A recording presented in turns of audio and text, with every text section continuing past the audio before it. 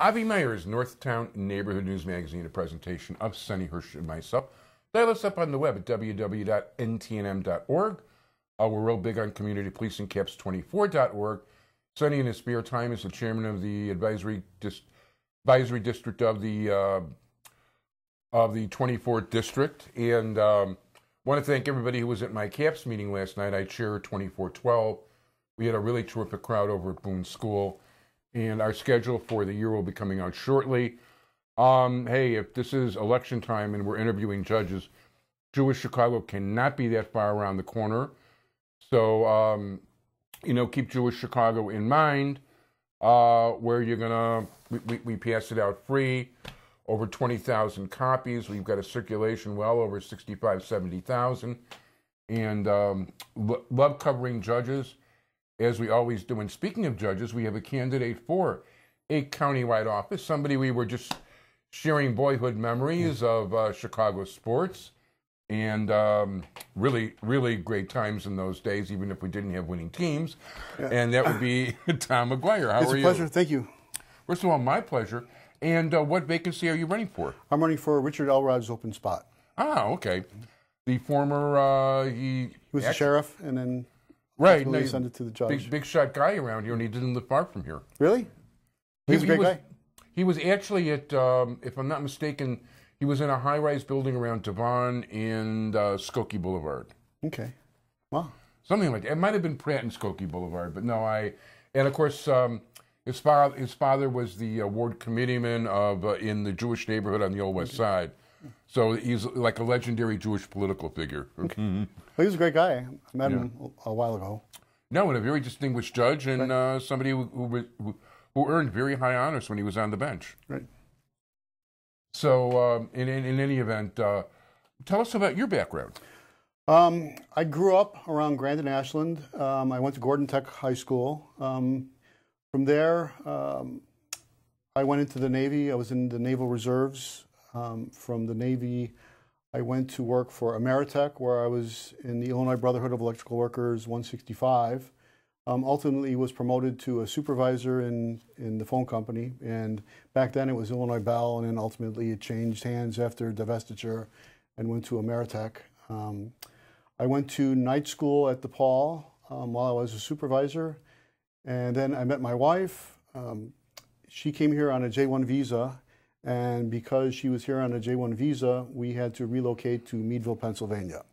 I spent 2 years in Meadville. Went to Allegheny College to try and get my undergraduate degree, and my wife ultimately came back to Chicago, and I came back with her, and we have 2 daughters. I ultimately got my undergraduate degree from DePaul University, and then my law degree from DePaul University also. Very good. And how long have you been practicing law? I've been practicing law since 2000, so for 15 years. During that time, I clerked for Judge Bertina Lampkin, who's now running for the appellate court. And then I also was a staff attorney for Judge Paul Biebel, who was the chief of the criminal trial division.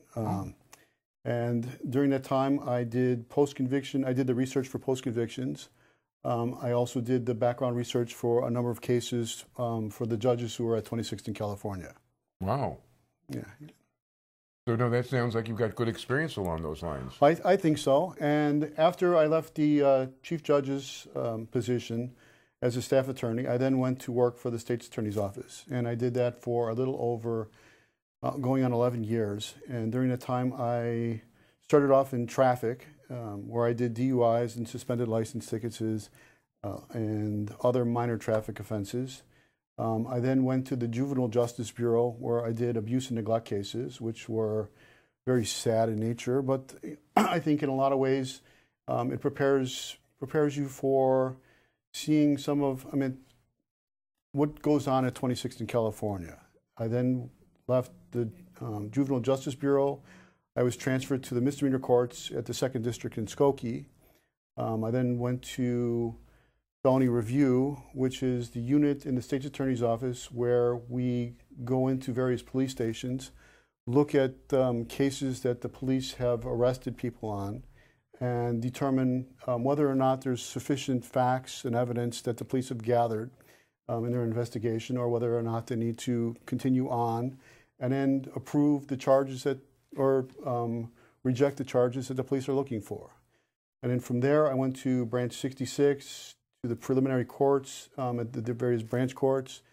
I was then moved to Markham, the 6th District, where I was in the felony courtroom. I was there for approximately 18 months, was transferred back to Skokie, again in a felony courtroom, and then ultimately I went to 26th in California, where I was in Judge Porter's courtroom, and then ultimately I retired, or I left the State's Attorney's Office 3 years ago, and now I'm in private practice. Oh, very good. What kind of cases do you handle?